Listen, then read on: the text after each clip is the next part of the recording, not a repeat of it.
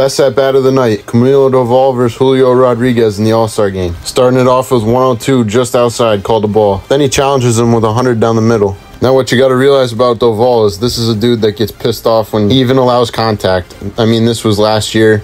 He let up a lazy fly ball and just slams his glove. Let's run it back. Look at that form. Incredible form. Elite glove spiking arm action. He challenges him again, this time a little bit higher in the zone, and Julio fouls it right back. So now he's 1-2, and he reaches back for everything he got. 102, fouls it back again. I mean, look at the cut on that. 1-2 again, climbs the ladder, gets him with 101. Elite finish and little twist right there. This is what Julio had to say about Camilo. Really good pitcher. Let's run it back. Look at that ride on the two-seam. Doval earned the win in this game, and his performance shouldn't go unnoticed. He just made a presence on the national stage.